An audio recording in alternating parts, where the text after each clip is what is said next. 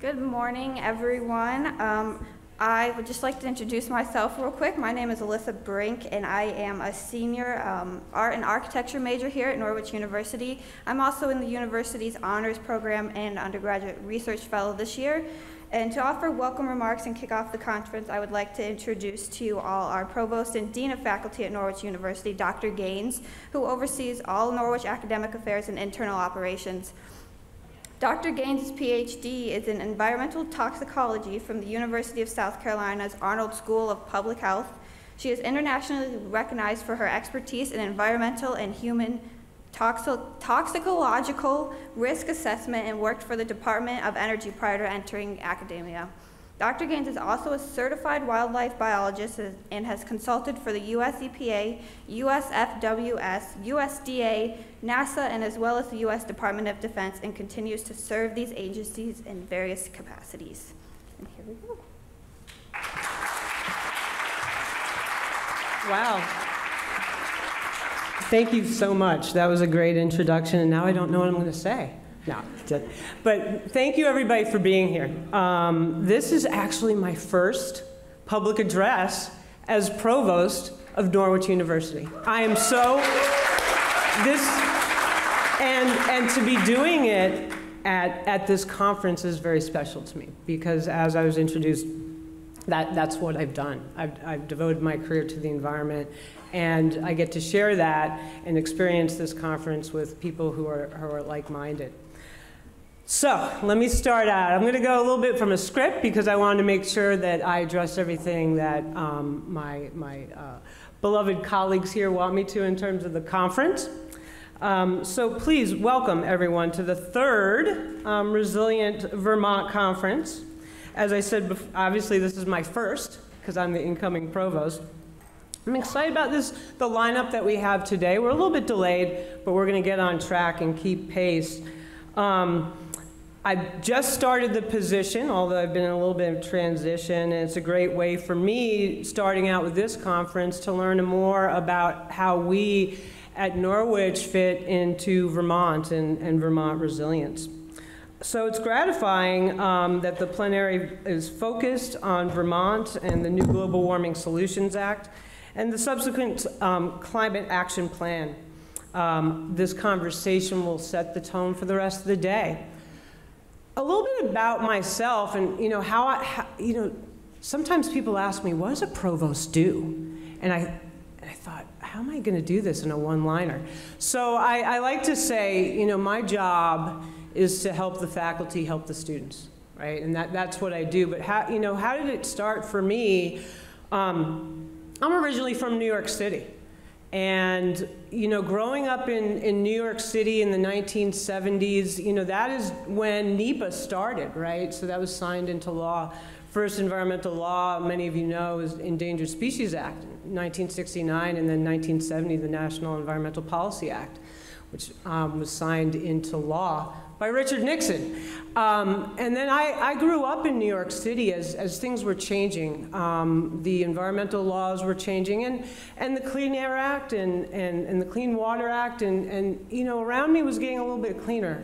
But there was still a lot of pollution in the environment. It wasn't something that, for me, I knew I really didn't want to be in New York for the rest of my life, New York City. And I remember, there's one pinnacle moment in my life that I want to share. I don't know, I was maybe 6 or 7. I was driving the car with my dad, and we were in Brooklyn. We were going over one of those, kind of small overpasses, and there were 3 African-American men, and they were fishing. And I saw one of the guys pull in a fish, and I thought, oh my gosh, I didn't realize fish could survive in these, I'm 6 or 7, but it's pretty dirty. I was like, wow, fish, And I said to my dad, I said, is he going to eat that? And I'm thinking, it's pretty gross, right? I mean, he shouldn't be eating that. And my dad said, yeah, he probably will. And I thought, oh my gosh, doesn't he know? Doesn't he know it's polluted? And, it was just, it was kind of in the book, if there was a book, it'd be like foreshadow. And I thought to myself, this is horrible, that somebody would eat polluted fish like that.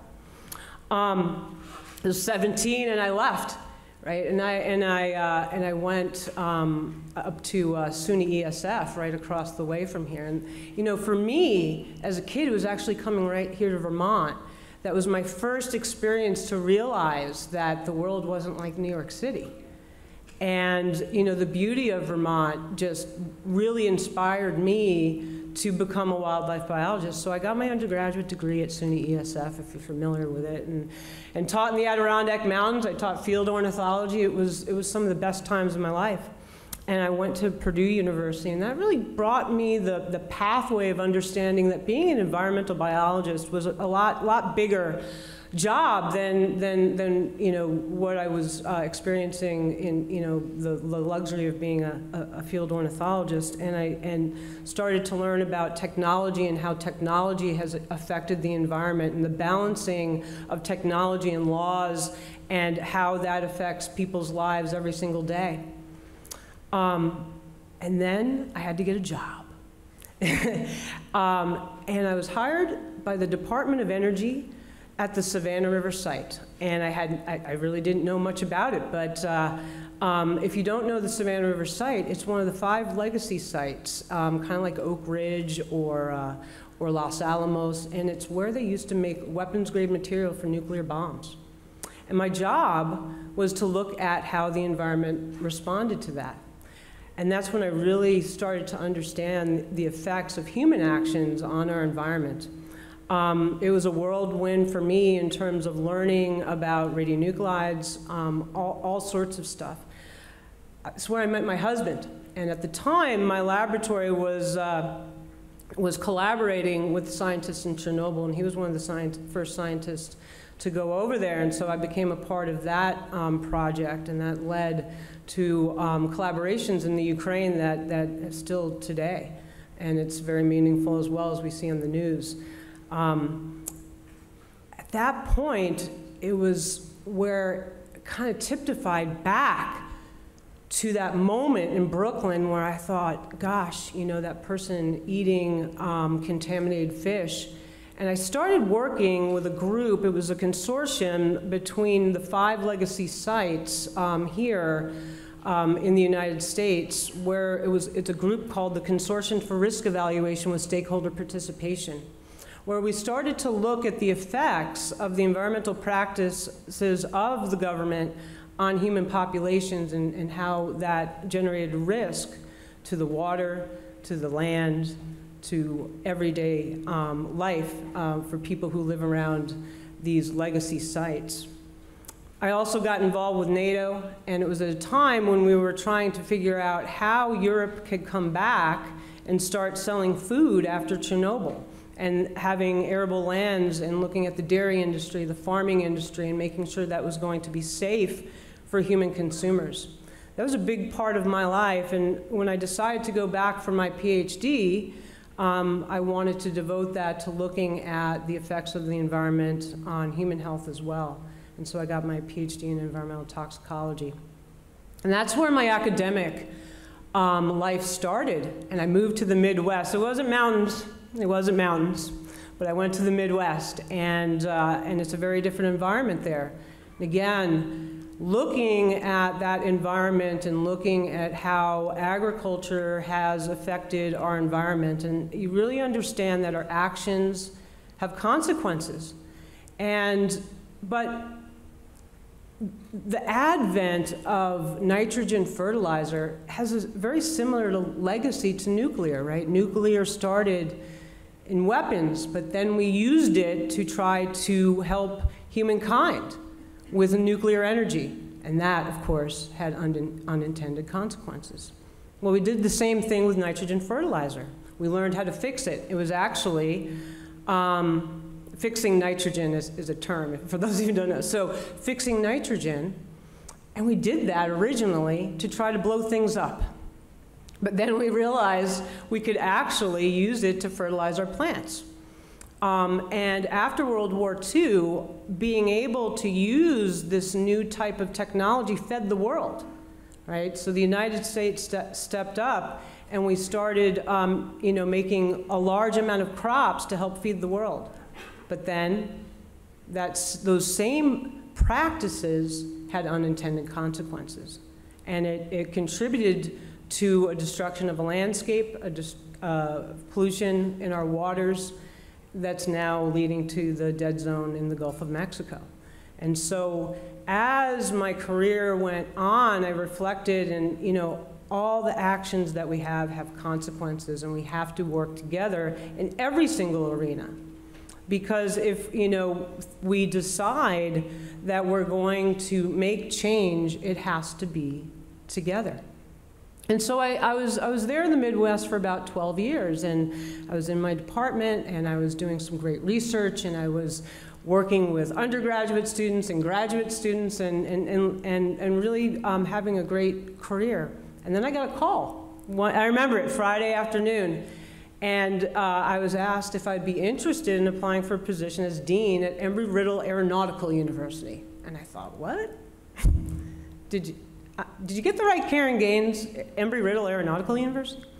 Yeah, I said, I don't think I really fit. And they said, well, but you study extreme environments, and they study extreme environments, and they're interested in expanding in those areas in flight and space, especially space. And I said, okay, I'm listening.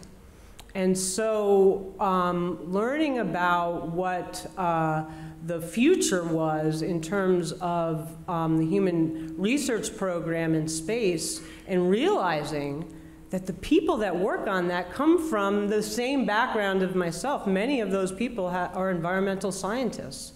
And I thought, heck, yeah, I think I might want to do this. And so for the last 6 years, I've actually been at Embry-Riddle Aeronautical University, and I've been working very, very closely with NASA and looking at technologies and realizing that technology got us into this mess, and it's going to have to get us out.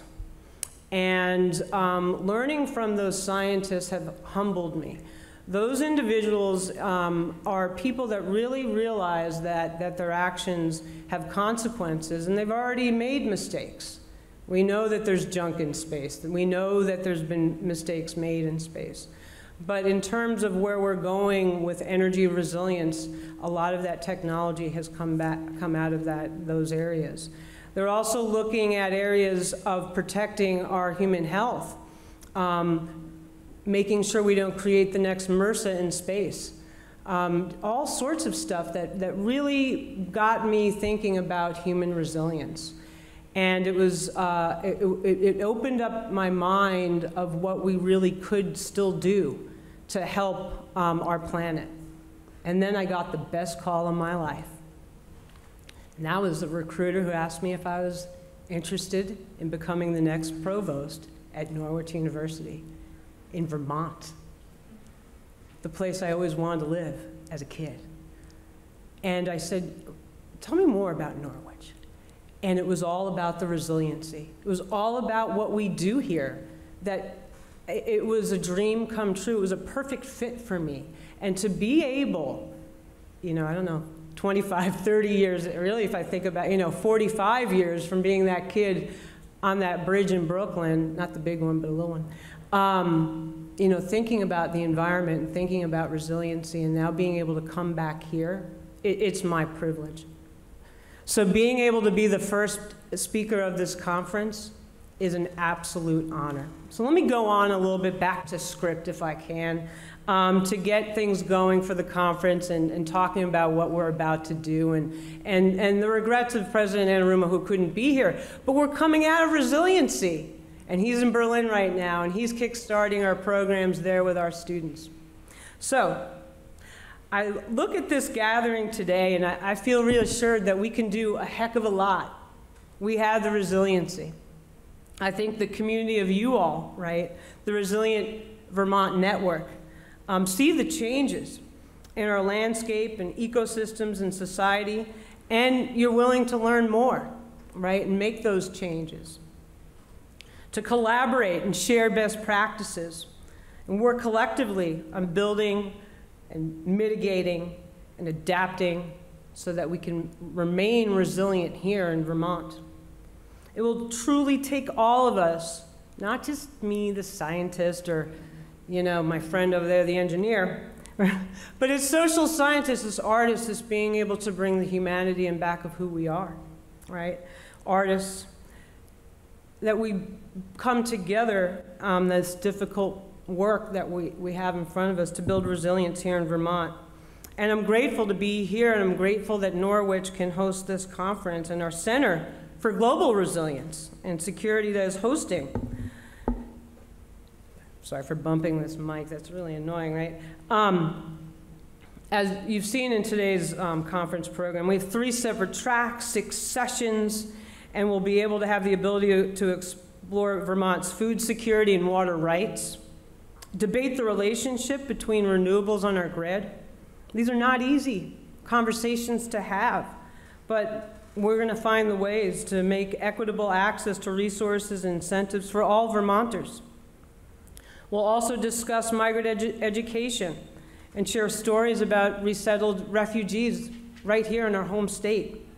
Then we'll look at what we have right here and really understand what it's all about, the outdoor spaces here in Vermont, and local food and conversations, and learning more about the organizations that are here in the front lines of our resilient work. We applaud these heroes that are around us today in this auditorium. The afternoon programming features a suite of hands-on and interactive events and offers a needs keynote to 4 outstanding workshops on building our resilient bodies and regenerating our lands and expressing ourselves creatively. Throughout my career, I've placed people and communities at the core of my professional obligations, looking at the future of our students as well as our communities. And I'm grateful to be in this state that values its social capital as strongly as Vermont does. Patricia Preston will expand on the key role that Vermont plays on the global stage next. And so I'll say that all of us at Norwich University are excited to be a part of Resilient Vermont. And this conference, we're looking back, 2011, when Tropical Storm Irene tested Vermont's resilience, through the current pandemic, and celebrating the successes and learning of lessons learned and looking back. What could we have done differently as we move forward? Here at Norwich, we look back at the university's over 200-year history, and we do the same. That's how we get better. I believe Norwich University is an exemplar of a resilient story, growing and thriving, even with wars and conflicts, fires, economics, and the disease that we just went through and currently are still facing. Norwich community truly lives by our motto, I will try, and continues to place service to our country and community before itself. A year ago, President Anarumo took on that challenge, started his presidency in a pandemic. I remember reading the New York Times article about him moving into the residence halls with the Corps because he understood what it means to be resilient, and it's that humanity that gets us through things, and he did that, and he lived that. Under his leadership, our campus and community thrived, and we were able to reopen and continue to serve our students. We grew during that time. We learned best practices and grew our cybersecurity, nursing, engineering, criminal justice programming, and adding more educational pathways to our professionals here in Vermont and as a global stage. We protected and strengthened our humanities programs when so many universities around the country ignore them. But we understand that that's a core to who we are at Norwich. We're adding to our leadership center to join our 3 current research centers of excellence in resilience and security, cybersecurity, digital forensics, and peace and war, and support all our work in these renowned institutes. As a senior military college, we take great pride in our graduating students in all of our service branches of the military, our athletes. We're also growing our civilian student population to be servant leaders, and expanding our international student body and our internship and study abroad opportunities. We are experiential, boots on the ground education. It's our core value at Norwich, And sometimes those boots are online, right? Our CGCS, our graduate studies online, is expanding as well as our undergraduate offerings, because we understand that to be resilient, we have to have ready and relevant education in years to come. One of our students just recently graduated with three majors, oh my gosh, and currently finishing her master's degree program. Three students here, undergraduate research scholars, honors program, and ready to learn from you all. So once again, I wanted to extend a warm welcome to our university, the home of the Center for Global Resilience and Security, and now the third Resilient Vermont Conference. I invite you to engage deeply in the conversations and debates today and participate in all of today's activities. I know that the planning team at CGRS has worked so hard on this conference, and they've done a great job. So I wish all of you a wonderful day, experience. I'm going to be in and out, but thank you again for letting me be the opening speaker of this session. Thank you.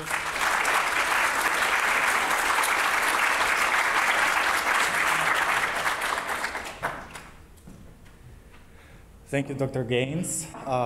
Good morning, everyone. My name is Rodion Pedyuk. I am an international student from Kyiv, Ukraine, studying cybersecurity and information assurance here in the Corps of Cadets. I'm also a part of Norwich University Honors Program and a Civic Scholarship recipient. Now I would like to invite our next speaker, Ms. Patricia Preston. Patricia Preston is the President and Chief Executive Officer at Vermont Council on World Affairs, a non-partisan statewide organization. For nearly last decade, Patricia has promoted cultural awareness and understanding of the world and its people, places and cultures through education and engagement. Before leading the Vermont Council on World Affairs, Patricia received her master's in international education at New York University Steinhardt School, and has held various nonprofit and public sector roles while she developed curriculum, furthered public health relations, and served vulnerable communities. So let's welcome our next speaker, Ms. Patricia Preston.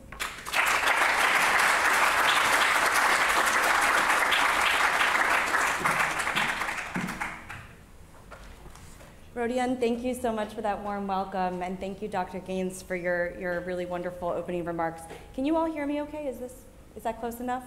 Okay, wonderful. So thank you to everyone here at Norwich University for both, for those of you who planned and organized this and brought us all together today, but those of you who also are coming to speak on panels and engage in this really important conversation.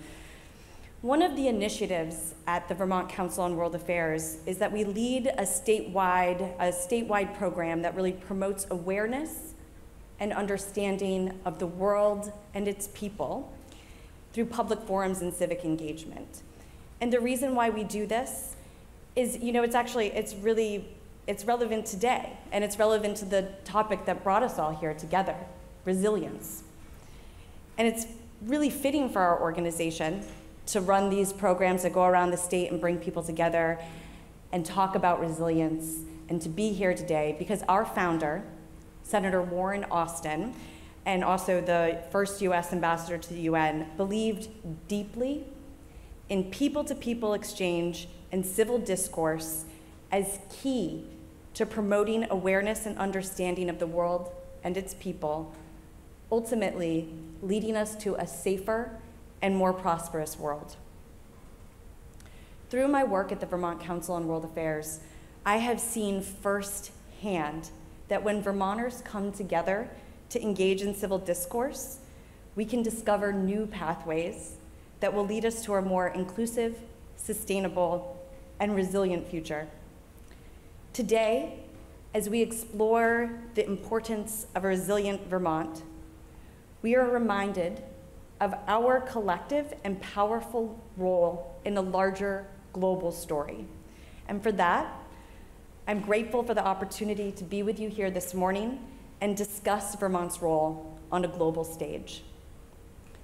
We find ourselves living in an increasingly globalized world where we're facing very complex challenges, from the rise of global food insecurity to the growing refugee and climate crises. While there are clear obstacles before us, there's also a window of opportunity here in Vermont to respond to these crises and emerge as a leader on a global stage. On the path to becoming more resilient, we can and we must become more inclusive. This means we have an opportunity to improve migrant resettlement in Vermont by creating welcoming communities, both through educational opportunities, but also through workforce development opportunities.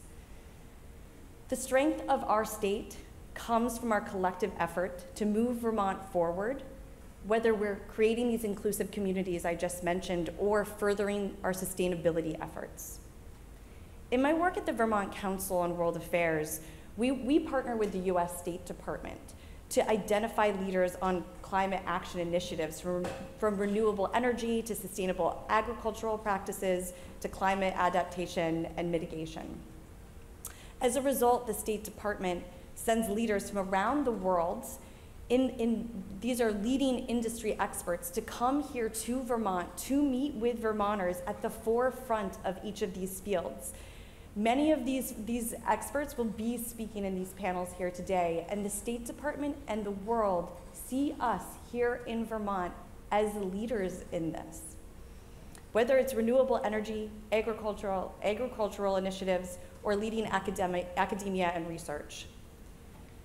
The world sees Vermont as a leader.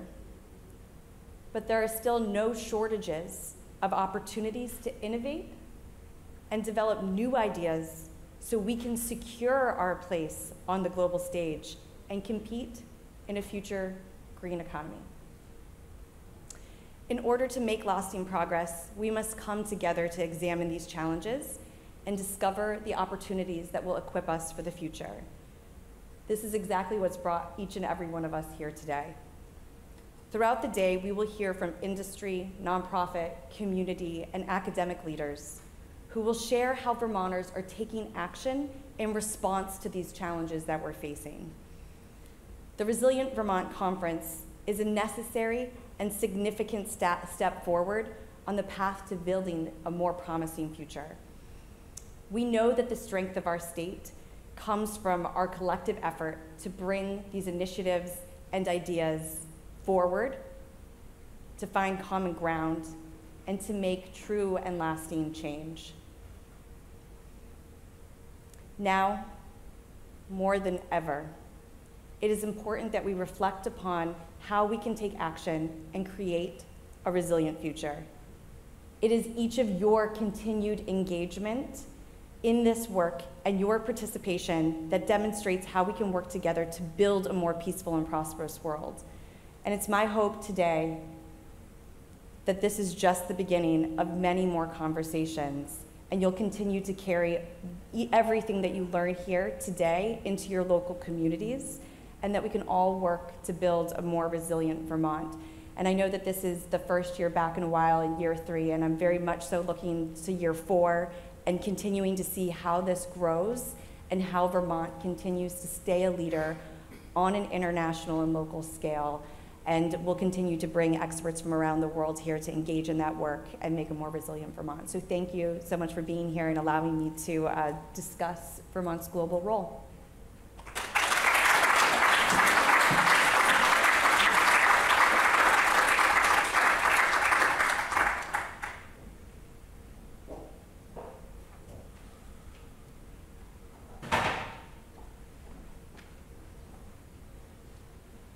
Thank you, Ms. Preston and Dr. Gaines. As a token of our thanks, we'd like to gift you with this small gift up here, which we will bring to you. And just thank you again once for your powerful remarks here for us. And at this time, I would like to invite our plenary panelists to come take a seat up here on stage with us.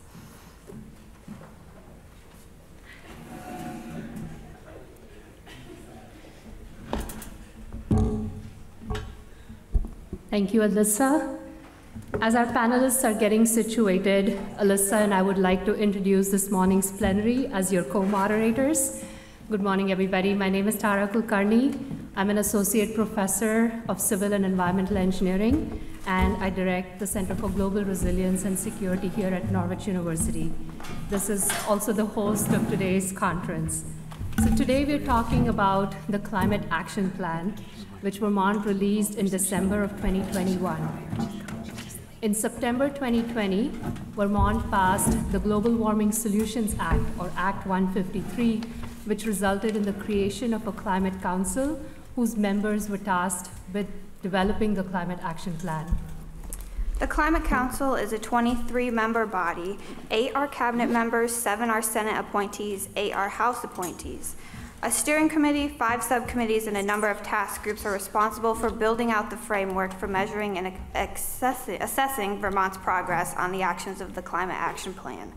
The 5 subcommittees are Rural Resilience and Adaptation, Agriculture and Ecosystems, Cross-Sector Mitigation, Just Transitions, and Science and Data.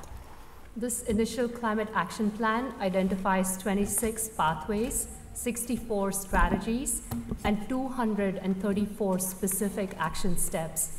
The plan's 5 impact areas are cutting climate pollution, capturing carbon, resilient working and natural lands, vital communities, and cross-cutting solutions.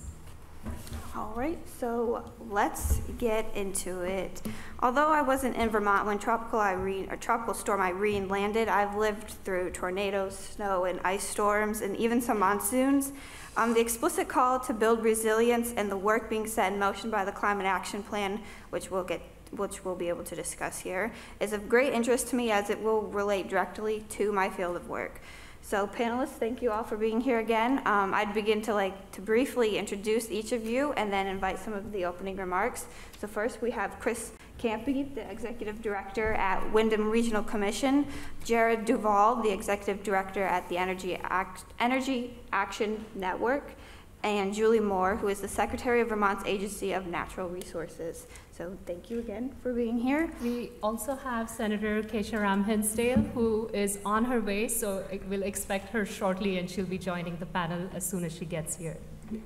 All right, so panelists, I invite each of you to expand on our introduction by reflecting on your work in building Vermont's resilience since Tropical Storm Irene came through Vermont in 2011 and through the pandemic, and now as you craft and help Vermonters implement this Climate Action Plan. Okay, so Chris, could we start with you, please? Sure. Thanks for having me. You'll tell from my accent that I'm from southern Vermont. And I just came off a week-and-a-half vacation in Virginia and South Carolina, and I have not yet recovered my full Vermont accent. Glad to be here.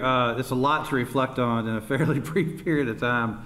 I was here about a year, a little longer, before Irene hit, and saw the transformation that caused in terms of the state's capacity to respond to disasters. I was appointed to the council by the House to represent municipal interests because as a regional planning commission, we serve, in our case, one regional commission, serve 27 municipalities, 27 towns in southeast Vermont, ranging in population from, I think it's 4 in Somerset now, they doubled in population, huge growth, to about 12,000 in Brattleboro. And it's been a fascinating to get to really know Vermont intimately and its governance. I'd worked in several other states and county at different levels of government, local through county, state, and I used to work for the federal government too. And Vermont is fairly unique even within New England. And one of the challenges I see, in implementing the Climate Action Plan is, I think as a state we need to have a real honest conversation about the capacity of municipal governments to do what state policy says we need to do, especially when those state policies rely upon action at the municipal level. In Vermont, municipal planning is optional. Towns can choose to adopt plans, they can choose to follow the state's policy goals, they can choose to do zoning or not. They can choose to participate in the National Flood Insurance Program, they can choose to adopt river corridor policy. And you know, there's constant change in the towns, and I'm increasingly seeing them, I think, starting to break at both the political and operational capacity levels. With regard to the climate action plan, I think we accomplished a lot in a really short period of time. One of my concerns about the plan actually stems from the Global Warming Solutions Act, which actually it prioritizes greenhouse gas reduction, which is absolutely essential. It has to be done. But adaptation and resilience are kind of on a second tier. If I could change something, it would be to elevate that to be at the same level of priority as greenhouse gas reduction. But when we were working on the plan this past summer, our region of the state suffered its worst disaster since Irene. And I saw how we've really come a long way in terms of responding and repairing physical infrastructure, or especially public infrastructure, roads and other things. But we're still learning how to deal with individual assistance needs, household needs, damage that happens to homes. In our case, this disaster, we had I believe it was the record four wettest summer months in our recorded climatological history. While I was testifying before House Natural Resources on an issue, we had just had that disaster, and coming up towards us was hurricane or tropical storm Fred, and then we had Henri, and then we had Ida. Now, luckily, we didn't have a direct hit. Hey there. Luckily, we didn't have a direct hit from any of those three, but any one could have resulted in a truly cataclysmic, like Waverly, Tennessee type situation. And I think a lot of the rest of the state was fundamentally unaware of what was going on. But we had a lot of damage done to homes that people just had never experienced before and weren't expecting. And I think at the individual level, we still have a good bit of work to do. That was a good kind of trial run for the state's new individual assistance response format.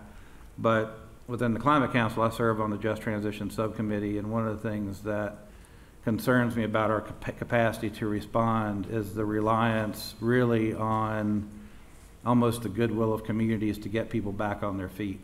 Some of our means that people have to access for individual assistance, if you don't know who to report to, if you don't know how to access like the Vermont Disaster Recovery Fund, if you don't have a COAD, the community organization active in disaster, if you don't have these other kinds of supporting structures there, it's really difficult for individuals to get assistance. And that's really uneven around the state. Therefore, we kind of have this patchwork quilt of equitable response. So I think we have a good chance of fixing this, but I just hope we'll do it before we have another big natural disaster. I think the way we came together for the pandemic was pretty remarkable, but we have work to do on the natural disaster side. And that's it. Thank you, Chris. And welcome, Senator Kesharam Hinsdale. Thank you. So we'll give you a moment to catch your breath. And Jared, maybe we turn to you. If you could do the same, offer us your reflection. Great. Well, thank you, Tara. Thank you, Alyssa, and everyone who's been involved in organizing this great conference, including I need to give a shout out to our wonderful Deputy Director at Energy Action Network, Kara Robacek, who's also been involved. Unfortunately, she can't be here today. But I mostly want to share some reflections in my role as a member of the Vermont Climate Council, where I serve with Julie and with Chris on the steering committee of the council, and I also co-chair the Science and Data Subcommittee.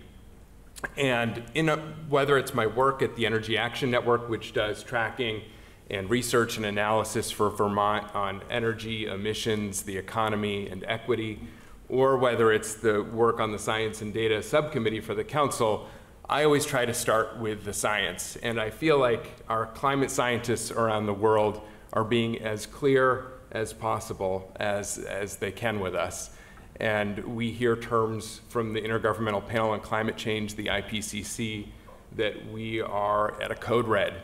The last report, they said, look, this is really effectively our last warning. We have less than a decade to cut global greenhouse gas emissions in half if we are going to avoid the worst impacts of a destabilized climate.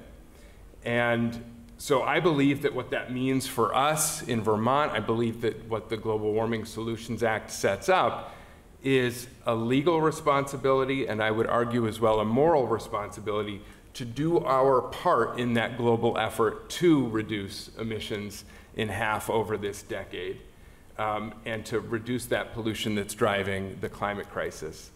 You know, in terms of, you know, Chris brought up, and I agree with you, the importance of elevating resilience and adaptation in the plan, but I also think that an important part of resilience is the phrase, when you're in a hole, stop digging. And if we don't at the same time also reduce the pollution that is going to make climate destabilization even worse and cause the need for even more of a response on the resilience and adaptation side, we need to be thinking of these things, as I know Chris believes as well, not as either or competing priorities, but both and making sure that we're reducing pollution at the same time as we're advancing resilience and adaptation strategies.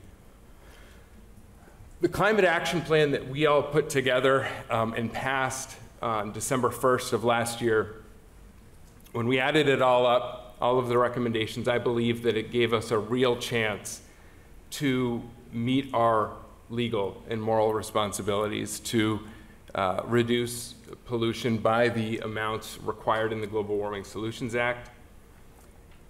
But unfortunately, we're at a point now where the two most important recommendations when it came to pollution reduction, and those were the Transportation and Climate Initiative Program and the Clean Heat Standard, by far the two largest pollution reduction recommendations in the plan, neither of them have moved forward. So as it stands now, we're in a very tough spot. The climate action plan is a shell of what it was intended to be, and we are nowhere close to being on track to what the law requires and what I think Vermonters, especially future generations of Vermonters, expect of us. And I'll just briefly talk about these numbers. The Global Warming Solutions Act requires Vermont to reduce our emissions 40% by 2030. The Clean Heat Standard that did not pass because it was opposed by the governor and the legislature failed to override that veto by one vote, that would have got us a third of the needed reductions. The Transportation and Climate Initiative was designed to get 26% reductions in transportation sector emissions around 2030. And so those were by far the two biggest pollution reduction strategies. And because of opposition, including unfortunately from our governor, neither of those have moved forward. And we as a state, we as a climate council, are in a position where we have to figure out a way forward, because that legal responsibility and that moral responsibility is not going away. It's not enough to say no without a way forward. You know, I would say that there are some positive things coming out of the legislature this year. The governor proposed and the legislature passed, thankfully, an important down payment on some additional climate action, including an additional $80 million for weatherization, especially weatherizing the homes of low and moderate income Vermonters, which is important from a pollution reduction, a resilience, and energy equity lens. But I think we also need to be honest and put that in context. You know, the pathways that the council commissioned by experts from CADMIS and the Energy Futures Group of what it would take to meet our legal requirements for emissions reduction, those pathways pointed to the need to weatherize 90,000 additional homes of Vermonters by 2030. That $80 million is an important step, but we need to be clear, at an average of $10,000 a home for comprehensive weatherization, that's 8,000 homes. That's less than a tenth of what we need to do over this decade. And it's a similar story, but even smaller numbers when it comes to electric vehicles. We've got $12 million that passed in the budget for EV incentives at $3,000 to $4,000 an incentive. That's 3,000 to 4,000 additional electric vehicles over the next couple of years, when the target is 126,000 electric vehicles replacing fossil vehicles by 2030.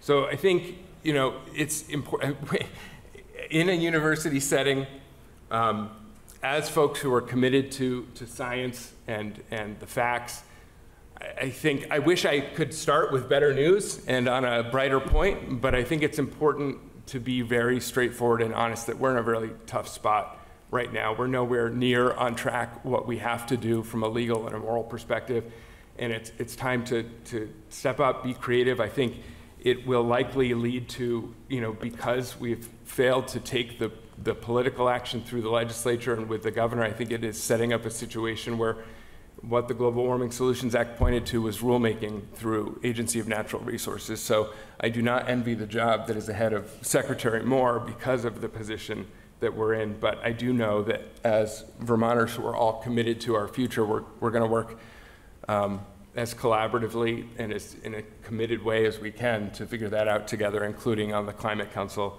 going forward. I would also just say that I think resilience is not just about, I think as everybody here would agree, environmental resilience or social resilience.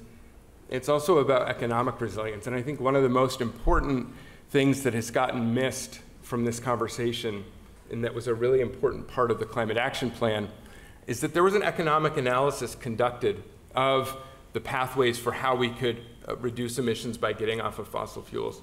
And what it showed was, yes, over the next 30 years, we will have to make significant investments in weatherization, in electrification, in getting off of fossil-fueled equipment like heating systems and vehicles. But when we do that, and that investment, the estimate was about $16 billion over the next 30 years. But at the same time, that analysis looked at the avoided costs from the high cost, very price volatile dependence we have on gasoline, diesel, fuel oil, propane, fossil gas. And the projected savings, the net savings over that period were $22 billion. So we're talking, that analysis suggested a $6 billion net savings from making this transition.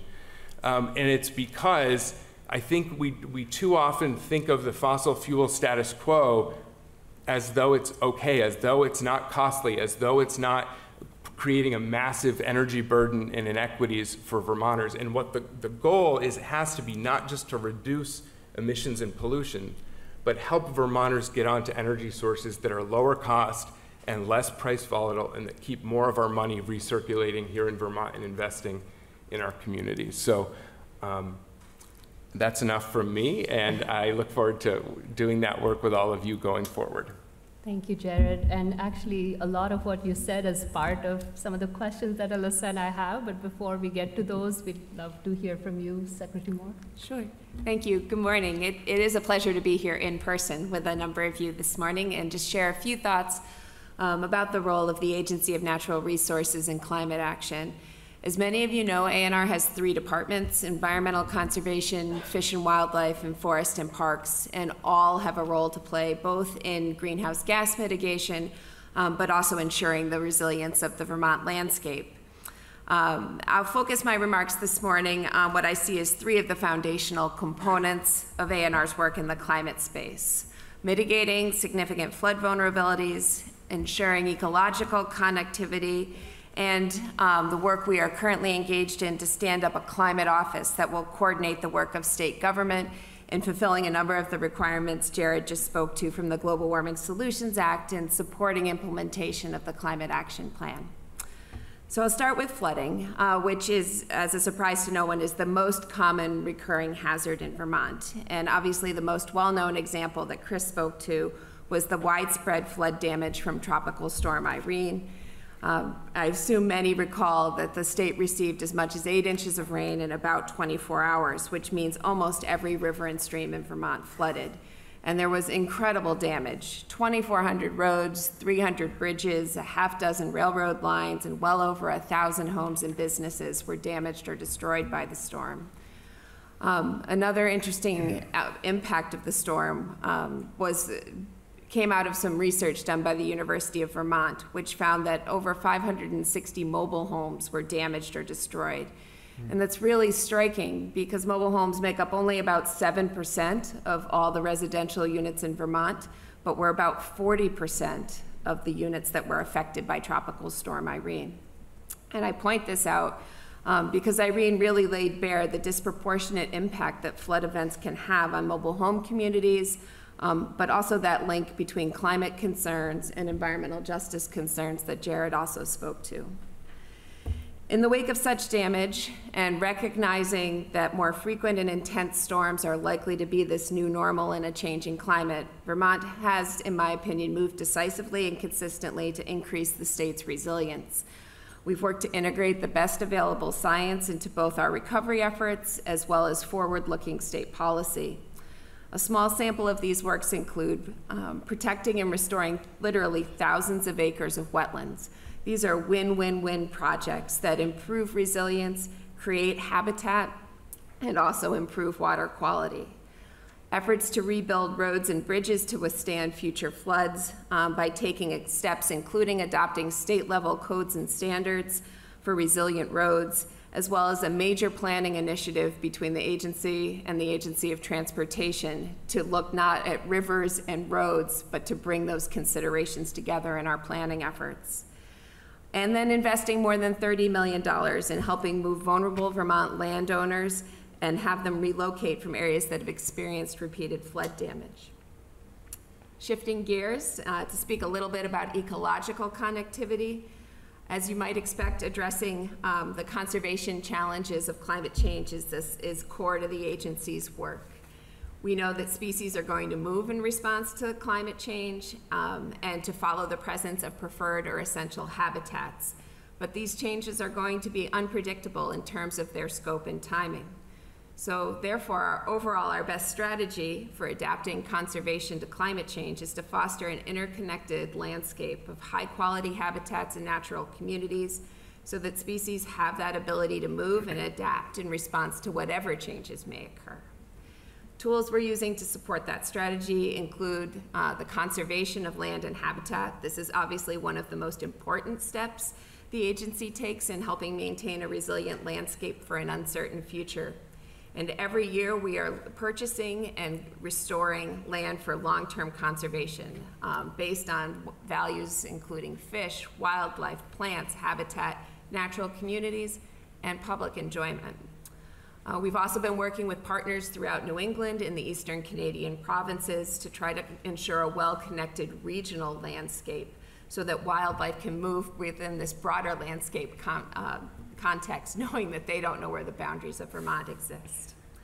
And then habitat management, and in particular invasive species control work, with land use planning and regulation to protect high-quality natural communities and important wildlife habitat and maintain a constant vigilance for new species that may intend to take up residence in Vermont under our changing climate regime.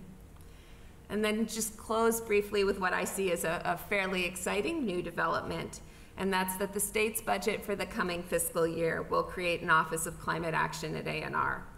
This office will coordinate the implementation of new and ongoing state-led climate initiatives, as well as the monitoring, assessment, and tracking of climate adaptation, mitigation, and resilience activities necessary to evaluate progress over time in achieving the requirements of the Global Warming Solutions Act.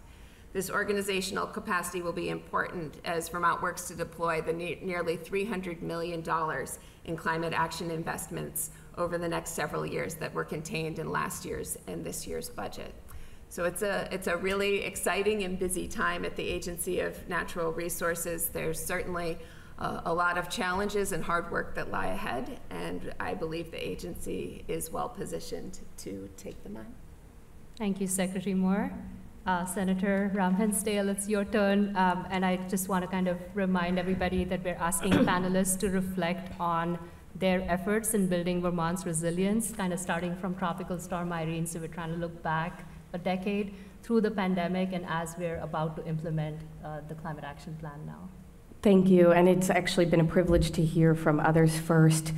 I was on a plane this week with somebody who said, you know, I just moved here from Washington, D.C. last year because Washington, D.C. is getting so hot. It just feels like every year it's hotter and hotter. So I consider myself a climate migrant to Vermont who just moved to the new north end of Burlington. I said, you know, that's really interesting. I once considered myself a climate migrant. I grew up originally in Los Angeles, and you know, my Indian father was constantly trying to figure out how to keep us close to the coast, away from poor air quality. I worked for the Coalition for Clean Air in high school, and I was very keenly aware that at some point when we lost the income to be able to live where he wanted us to live, the air was equivalent to smoking cigarettes, and the water coming out of the tap was more likely to give us cancer. And when I worked for the Coalition for Clean Air, I learned a very important lesson because we were working to transition dry cleaning establishments, if you can imagine. Some of you can nerd out with me here, that dry cleaning establishments are actually some of the most polluting and carcinogenic facilities that exist in the country, a majority of our brownfield sites. And they also are bad for the respiratory health of the workers in the facilities. And so we were trying to phase out perchloroethylene from dry cleaning.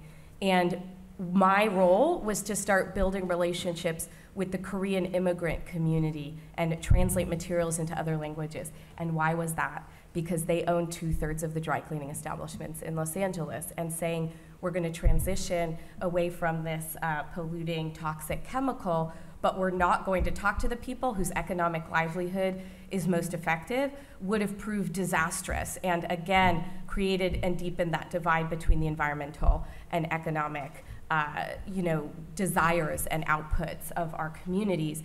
And that's essentially at the heart of trying to raise environmental justice as a core principle and lens through which we look at our environmental work. And it's what I fought for since I started in the legislature, well, since before I started in the legislature, but about 14 years ago. I want to take us a step before Tropical Storm Irene, because I actually felt like it was so obvious what was going to happen in Tropical Storm Irene to those most impacted, and that it wasn't the impact only that was disproportionate, but people's ability to experience resiliency. That's an incredible privilege, and we have not lived up to that even to today. People have trauma from Tropical Storm Irene that they are still living out. They still feel like they never got help in the mobile home communities, in low-income communities, if they didn't speak English. They were thoroughly left behind. Some folks may remember different communities were affected in the spring of that year by the lake rise. And so when Lake Champlain flooded areas, you know, right in Burlington along the Winooski River, et cetera, I noticed I was getting emails, help save the carrots at the Intervale, right? Like the carrots are about to drown because the water level is rising. Help us pick carrots. And carrots are important. Value what our farmers do and our local food systems. There is a community called North Cove. That's a lot of legacy Abenaki folks and low-income folks who live right near the mouth of Winooski River. And I found the mayor in the State House one day, Mayor Kiss, and I was a new legislator, and I said, Bob, what's going to happen to that community? Their homes are starting to flood, their basements are flooding, you know, the water's starting to rise. He said, oh, that's a good point, I hadn't thought of that. And the next week, they called me and they said, so we dropped off a pile of sand and empty sandbags for that community. I said, you're kidding. You had, you know, tens of people going down to the Intervale to pick carrots, and you couldn't figure out, it's Green Up Day. You couldn't figure out a way to help people actually fill those bags of sand and pump out, you know, the water from their homes and actually help those folks. And I was just so struck. I thought, you know, we lack the community resiliency and the focus on those most impacted to actually address what is coming if we have a true disaster. And then Tropical Storm Irene hit. And as Chris said, it was so apt. It was really up to the goodwill of a lot of people and a lot of communities. And goodwill goes to where they know people are and they have socially embedded relationships. And so I was on the housing committee, you know, touring Waterbury and seeing scores of people coming out with trash bags and, you know, drying out basements and ripping things out to the studs and helping people start to rebuild their homes. And then we went to Duxbury, which has a lot of mobile homes. And they said, we feel like we've been watching planes fly overhead and everyone's forgotten about us. We haven't seen any help. We haven't seen any volunteers. We don't even know if people know we're here and that we're suffering. And so I think we have to bring it back to resilience and who gets to experience resilience. Because I've been doing this environmental justice work for long enough that we recently got a grant from the High Meadows Fund, and it was UVM, Vermont Law School, and Center for Whole Communities where I was working before I became a state senator. And we started traveling to Newport and Rutland and then doing digital conversations in the pandemic.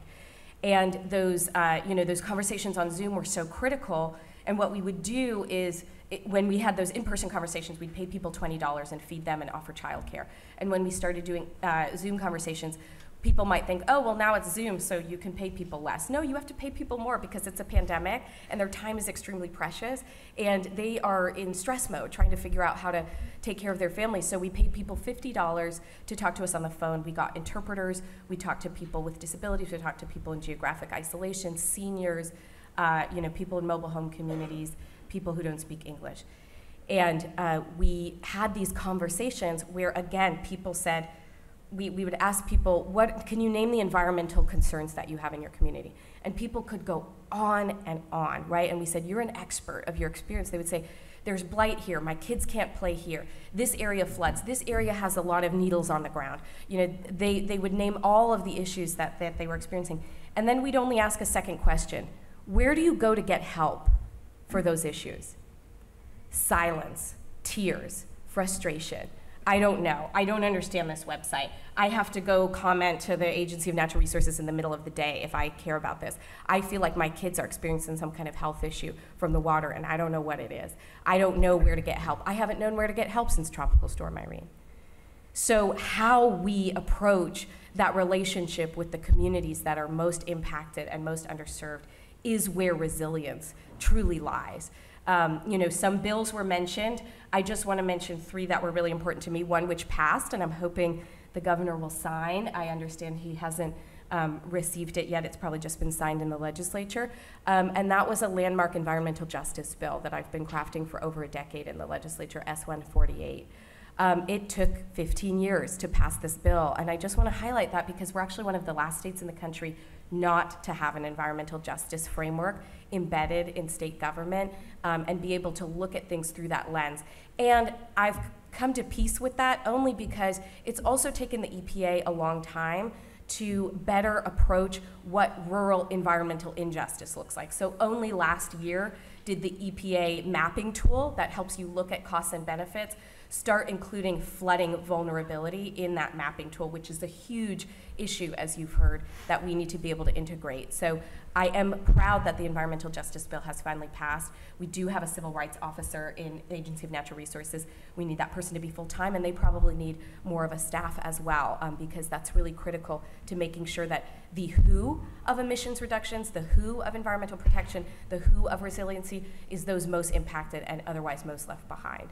2, I think to that element of where are the communities most impacted and how do we build resiliency, I did try to advance work on a civilian climate corps, and I think we need to remember how important that is. I'm an Oxfam climate change ambassador, and sometimes we talk about international rural development in a way we don't talk about it when it's right here at home, that relationships and, first of all, empowering and paying women as kind of keystone connectors in their community is a really important way to make sure when a disaster strikes, there's good communication networks and people don't get left behind when the immediacy of who speaks English, who has a disability, who's a senior, who's going to get left in their home. When that comes to pass, and we were lucky we had a slow-moving disaster with the pandemic and we could find people before disaster truly struck. We don't have that luxury in fast-moving disasters like a chemical disaster or a natural disaster.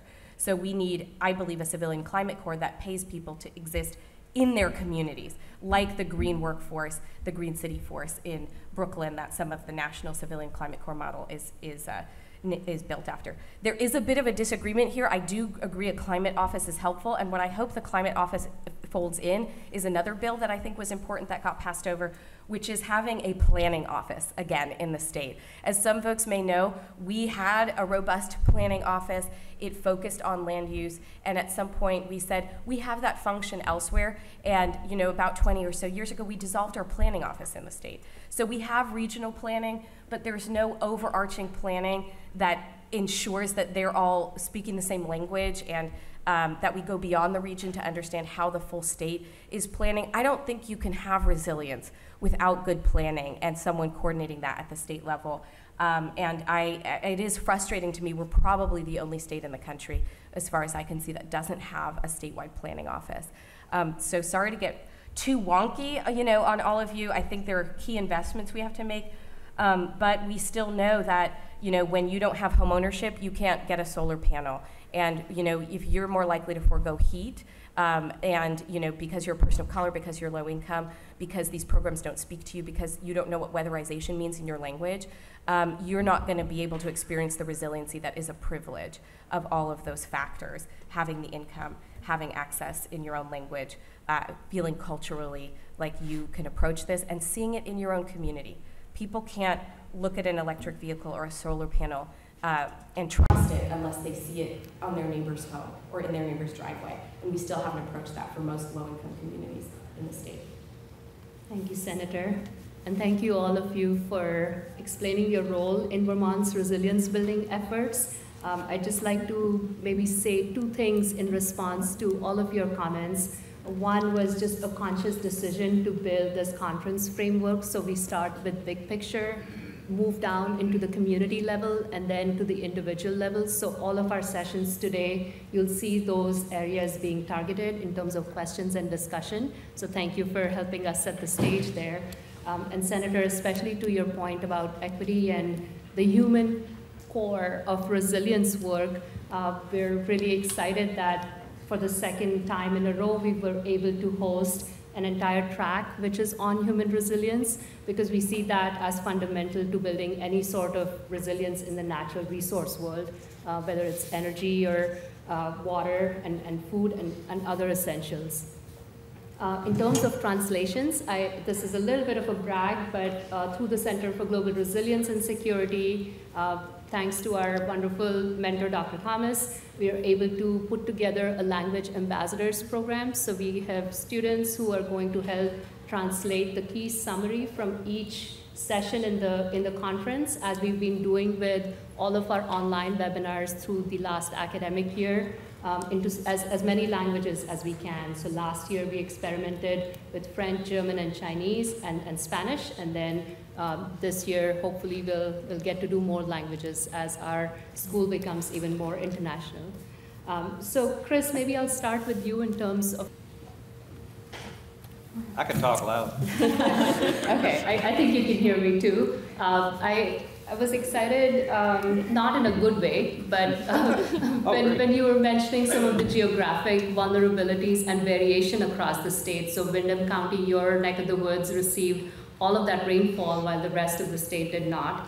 And especially some of the issues that you brought up at the municipal level with just the inconsistencies across municipalities and how much resources one has and ability to carry on the resilience work. Because you sit at the head of this Regional Planning Commission, I'm curious to know how regional planning commissions are moving some of this work forward, especially as regional hubs. And then are there lessons learned there that could be embedded into the climate action plan as we kind of start looking at updates as we implement this version? Sure, it's a good question. Regional commissions, when I first got here, we really didn't have a big role in emergency planning. It was more around supporting these local emergency planning committees, which was actually supposed to be focused primarily on like hazardous materials in communities and reporting of where they're at. But then what happened with Irene was the state was beyond its own capacity just to deal with state infrastructure, so they brought in the RPCs to help support the towns, and so a whole new relationship was born. Critically, regional planning commissions were 95% funded by grants from the state. We don't have a revenue generating mechanism, so we can do basically what the state and state agencies ask us to do. And importantly, we have what's called the Emergency Management Planning Grant, administered by VEM. I think the funding originates at the federal level through FEMA. 50% matching grant. I'm getting a little wonky here just because we don't have a lot of latitude about what all we can do. But importantly, we help the towns develop their local hazard mitigation plans. We convene emergency planners and the general public throughout our regions. And we work on a number of different initiatives, some that originate at the state level. Everything that we do is contractually based, but that relationship is growing. I think but it's really kind of focused more on the public side.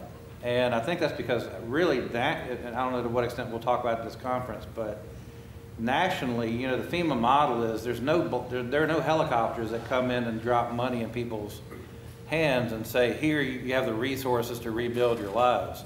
The most you're going to get, I think, is, I don't know, correct me if I'm wrong, like $30,000 to replace your clothing and get food and find some lodging, unless you're permanently displaced. But it's a system that's built on community networks. And as we were just discussing, if you're not part of that community network, if the community doesn't know that you exist, I remember during Irene when we would go, I just happened to go around with FEMA looking at individual assistance needs. And as we would go into some towns, they were like, well, everybody's okay because they have a place to live temporarily. But they weren't thinking about the mold. They weren't thinking about, frankly, at all about renters in the resort communities. They weren't thinking about the itinerant, the workers, and much less elsewhere in the state. I'm sure there were issues with the farm workers and other migrant workers that we have here. So I think our relationship is continuing to grow. Also, the challenges that the towns have working with FEMA, we actually have a couple of towns who sometimes will refuse or try to refuse to report damage information because they don't want to see FEMA come in, which can actually make a big difference in trying to ring that disaster declaration bell so that FEMA so it triggers all the things that come with that. But my biggest fear is the implementation of the National Flood Insurance Program and the flood hazard bylaws at the local level is profoundly uneven. And the adoption rate of river corridor bylaws to try to protect properties and disincentivize development in river corridors, where you have what's called fluvial erosion, which is a big word for the soil washes away whatever's sitting on it, goes downstream. That's almost gone to zero because the political will has just evaporated, and frankly, a lot of people just don't remember what happened. So I hope that. Thank you. Thank you. I haven't lived in Vermont very long, so it is fascinating hearing about that and how the community works in such a capacity like that. So thank you again for discussing that with us. My next question that we have would be for Secretary Moore. Is the Agency of Natural Resources prepared to implement this plan? And are there places where rulemaking, as Mr. Duval noted, that may be used to meet the requirements for the Global Warming Solutions Act? Sure. So, I mean, the plan itself, it does not solely fall to the Agency of Natural Resources to implement. Many of the strategies and actions contained in the plan are really driven by incentives and education and require a strong partnership with our legislature. There were a handful of specific rulemaking initiatives identified in the Climate Action Plan. We refer to them as the California Clean Car and Clean Truck Standards. Some of you may know under the Clean Air Act, there are two different sorts of types of vehicles that can be made available for sale in any given state. They're either consistent with California emission requirements or they're consistent with federal, what we sometimes refer to as CAFE standards. Vermont has a long history of signing on to the California Clean Car Standards, and this means that over the next 13 years, there will be an increasing number of electric vehicles made available for sale in Vermont. Ultimately, by the mid-2030s, internal combustion engine passenger vehicles and light-duty trucks will no longer be available for sale in Vermont. So this is a really significant market-based transition that will take place over the next 12 to 15 years. We're in the process of drafting our rules. We are walking shoulder in shoulder with the state of California in putting these rules in place. But I expect you will see talk about them over the coming weeks. We need to have those rules in place by the end of this calendar year. There may be other rulemakings that ultimately the agency needs to take up. Certainly that's going to be a consideration that the council will need to wrestle with if it's in order to achieve the requirements of the Global Warming Solutions Act, if it'll ultimately be necessary to take what I would describe as a more command and control approach as opposed to the incentive-based approach that the Climate Action Plan currently envisions. And the council will be continuing to meet over the weeks and months ahead, and I know that will be an area of active discussion. Thank you, Secretary Moore. Okay. Thank you. Senator Hinsdale, the Climate Action Plan has been developed with an equity lens, and it has these 6 guiding principles, and they include prioritizing the most impacted first and moving at the speed of trust. Can you speak to this, please? Is this really feasible? Does Vermont have sufficient resources to implement these parts of the plan, and especially through this framework, and meet the timelines of the Global Warming Solutions Act? That's a big question. So I think those principles are really noble. I think it's really valuable that they ultimately underpin the work. I think they're only as good as our ability to measure them and to hold ourselves accountable to them. And that, I think, we have not yet lived up to. I am really grateful that in the Environmental Justice Bill, the initial resources set aside are for a mapping tool. The environmental justice movement around the country has iterated and come back to, we need to be able to see the disparity to tackle it.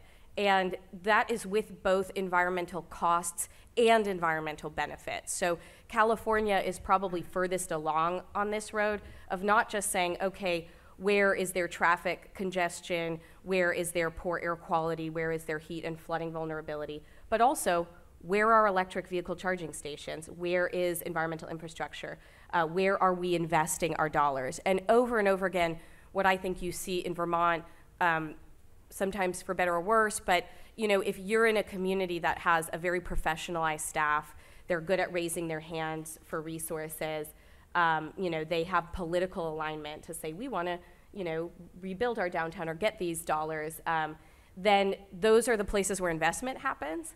And we can all name the parts of the state where we see disinvestment and blight, and there isn't that same alignment to access those dollars, and those dollars shouldn't just flow where there is political will. So we need to start mapping and holding ourselves accountable to where those dollars are flowing and where they are not flowing, where we have high asthma rates, where we have more heat or flooding vulnerability. This is all coming, right? I mean, India is 140 degrees. Europe is experiencing a heat wave. We know that many counties in Vermont are seen as climate havens, so we're probably going to start to experience pressure from climate migrants who can afford to live here, at the same time that we have a 23% vacancy rate in the state because of the number of second homes. That's the highest number of vacancies in the percentage of vacancies in the country. So where are people going to live? And then we know that Burlington has the same heat island effect that exists in urban areas like Detroit and Los Angeles. So we have enough paved surface in Burlington that while other parts of Vermont are kind of climate havens and will experience less of that volatility, Burlington is going to have people who perish if they don't have access to cooling mechanisms in the next major heat wave. So we have to be thinking about these things for who's here and who's coming, because we also have fresh water, and that's a whole nother conversation about resilience. Thank you, Senator. Mr. Duvall, with the failed legislation legislation that you noted related to transportation and the clean heat standard. What is the path forward? As it makes me wonder what happens if there are if there's no data or limited data that becomes a barrier to implementing an action, or when the science is challenged. It's a great question. It's a really difficult question. Can folks hear? Should I turn this back on? Go for it. Hopefully no feedback. Okay, good. It's a great question. It's a really difficult question. I mean, I try to be a realist, but an optimistic realist. I'm hopeful that there is a way forward for the clean heat standard or a revised version of it. I think that, you know, next year that would be a major step forward, would be the most significant climate policy from an emissions reduction perspective that Vermont has probably ever passed. But we don't have a lot of time. I mean, I think one of the things that gets missed when we start with the science, we start with the imperative of emissions reduction on the timeline that scientists tell us. Cutting our emissions in half by 2030, we have a target in 2030 for Vermont that is almost twice as ambitious, twice as difficult to achieve as the target by 2025. And so one of my big concerns is that, as Secretary Moore rightly noted, as I noted, we have a big infusion, an important infusion, especially of federal dollars, of ARPA dollars, that are going to go towards investments in reducing emissions and hopefully doing so in a cost-effective and equitable way. The challenge is that that money has to be appropriated, tell me if I get this right, appropriated by 2024 and expended by 2026. And so I think we face, if we don't, in the next year or two, advance the policy frameworks that can set the rules of the road, send really clear market signals, make sure that we are centering equity and making sure that this transition is prioritizing low and moderate income Vermonters first and foremost, I think we run the risk of having those dollars falling off a cliff at exactly the time we need to be ramping up our efforts to reduce emissions if we're going to have any chance of meeting that 2030 target. You know, I'm not a lawyer, so I don't know. I mean, I think there are different perspectives. I've heard some people say that they think Vermont doesn't need to worry about this until 2027 because there's a lag in emissions data, and we're not going to know if we miss the 2025 target until 2027. I hope that they were not serious when they said that in testimony. What we've seen in other states is that legal action can take place prospectively, not just retrospectively. So in Massachusetts, which has a similar Global Warming Solutions Act framework, the Conservation Law Foundation looked at their plans, realized they weren't going to add up to meet their requirements, and proactively sued them.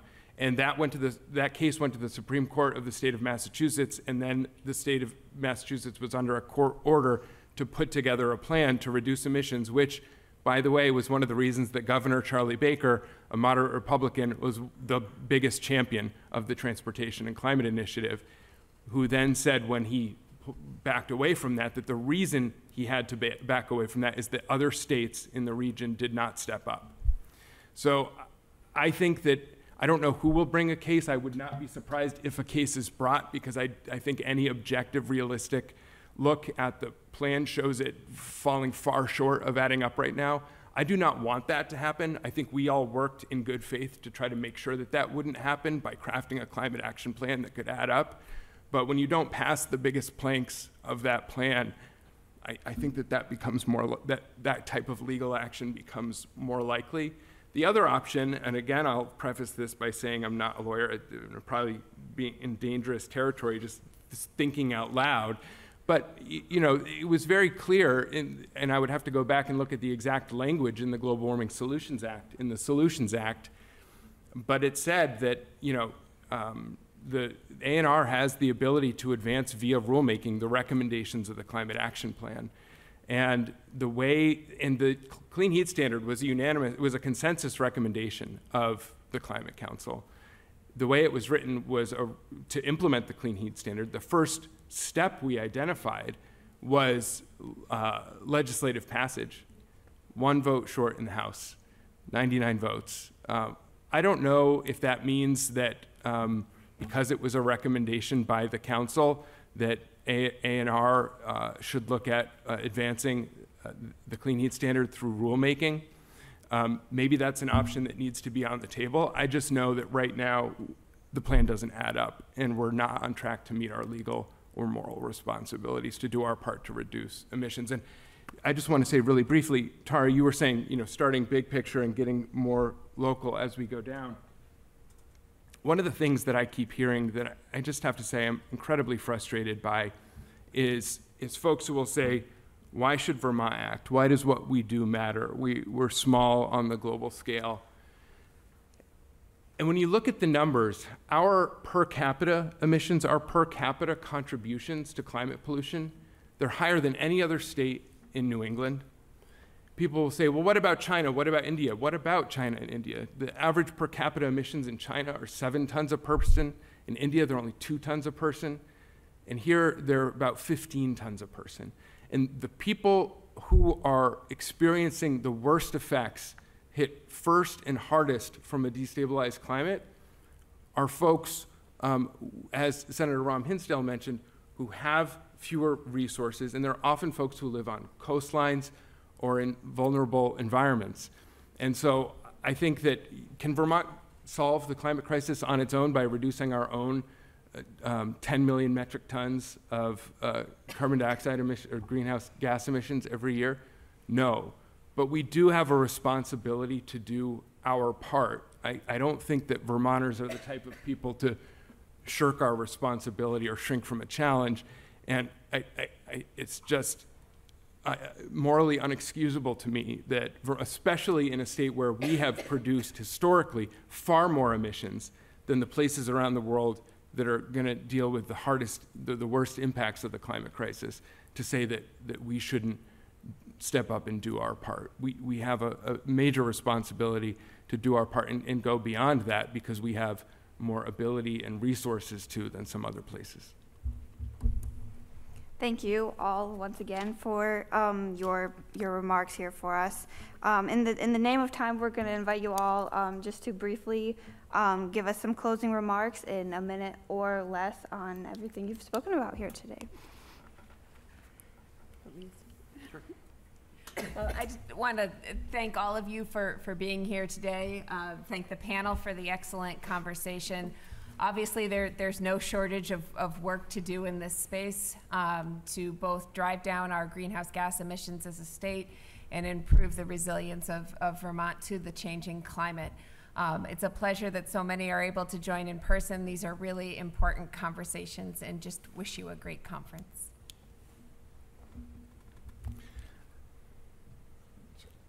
I'll go ahead. I should have started with this. I just want to say it's really wonderful to see Julie and Chris in person. We have spent like hundreds of meetings on Zoom together, and this is the first time we've been next to each other in person. So it's wonderful, and it's wonderful to see everybody in person. I also want to just thank Secretary Moore for her leadership and the work that the agency is doing on advanced clean cars and advanced clean trucks. That is a really significant component of the climate action plan, and it's going to be a big win for pollution reduction and for consumer protection for Vermonters. And I think it's a really important step, and I know it's a lot of hard work, and I really admire the leadership you have shown and that the staff at the Agency of Natural Resources have shown, and I'm glad that that is a key component of the climate action plan that's moving forward. But if I wasn't as clear as I was hoping to be earlier, it's not enough, and we have a lot more work to do. And I look forward to doing that work alongside the folks up here and all of you in this room. Thank you. How many students and faculty do we have in here? Just kind of raise your hand. Good, still a good number, good. Back when I was at Mississippi State, end of the 80s and early 90s, when I started my master's in public administration there, I took one of those. You take those classes, right, that kind of help direct your rest of your career. And one of those was social impact assessment of environmental problems, looking at how do you do social impact assessments associated with NEPA. And our focus was on, this was in 1990, climate change and environmental justice. And I went on to be a presidential management intern, now they're called fellows, at the U.S. Environmental Protection Agency. And when I was there during the transition from the Bush administration to the first Clinton administration. And one of the things that happened under Clinton was, in 93, Clinton, was the beginning of the creation of the Office of Environmental Equity. Now it's called Environmental Justice. This is all to say, faculty, what you do, what you teach is incredibly important, because it can really direct some lives. Students, if you're passionate about something, plan to work on it all of your lives. It can be, you may want to change paths from time to time about how do you get to what you're really passionate about. But I would really strongly encourage you to consider a life in public service. It's been incredibly rewarding for me. I used to be one of the younger people in these panels. Now I think I'm one of the older ones. But I'll tell you, with every gain that you make, you have to defend it every year thereafter, because you can't take anything for granted, even the foundation of our own government. So, but I've loved working on these issues. I grow weary sometimes, but climate change and environmental justice directed all of my work for all these years, and would encourage anybody to pursue the same. So the reason I do what I do is because I still think we see justice and equity as an afterthought. And if we wait until those most comfortable feel the impacts of climate change, it will be too late. And so when we talk about this atlas of human suffering that the IPCC is trying to sound the alarm around, it's already being drawn. It's already present. And you know that well, because you're talking about resilience, and you're talking about how to help those most impacted in the next disaster that comes. And it's on its way. It's probably already here, and this summer we're probably going to experience some of that. And so I just ask that when you do your work, you try not to make justice and equity an afterthought. Oh yeah, we also have to think about this, because those are not only the people most impacted, but I think the other important thing to recognize is those are the people who have some of the best answers, right? I will often say that, Sacagawea and Harriet Tubman were greater environmentalists than, John Muir and Theodore Roosevelt. I mean, they knew this country well. They knew this land well. And we often forget that, those who we think were helping the most with the environmental movement are the ones who created the environmental movement in the first place. That is our work, is to remember that there is traditional indigenous knowledge, ecological knowledge, and unlock that before things are too late and we don't have those answers anymore. And I'll end with saying, we haven't, I think, talked enough about food systems, which are a huge emitter, of carbon, but also something that's going to be really important and critical to resilience. When I was a new legislator, I was a vegan, and I thought that's me doing my part, plant-based diet, etc. A lot of immigrants and refugees in Chittenden County really want goat meat. It's a very popular meat around the world, not so much in the United States, and it was getting shipped frozen from Australia for the most part. Some still is, but that's where the majority of our goat meat was coming from. Meanwhile, we have goat dairy in Vermont, and a lot of the male goats, I hate to call them kids and then say they were being killed, because that doesn't sound good, but the young male goats were being killed and not used for anything particularly productive. And so I worked with the Vermont Land Trust and a couple really key advocates who did international rural development work to create Pine Island Goat Farm and have local goat slaughter available, refugee-led, in the community. And so, sometimes we look at the problem. Climate change is like a #1 issue for Vermonters, but it's not what they vote on, because they just don't think anybody has any good policy solutions. And that's in many ways because the solutions are the most effective solutions are the most local, are the most systemic, are when you talk to your neighbors and say, what do you need to feel resiliency, to have the food that you need, to have the housing that you need, and then you create those solutions right here. So of course, hold us accountable to policy. Please actually vote on climate if it's important to you, but also remember that there are a lot of things you can do right in your own community that draw out local knowledge, that don't treat people like victims, and will help educate you on the best solutions for us to be able to move forward and save this planet. Thank you so much, panelists. We're so grateful for all of you for taking time to join us today in this really important conversation. And what a wonderful conversation it was. I think it's going to set the tone truly for all the remaining sessions that we have today and all the programming. So let's give our panelists a big round of applause.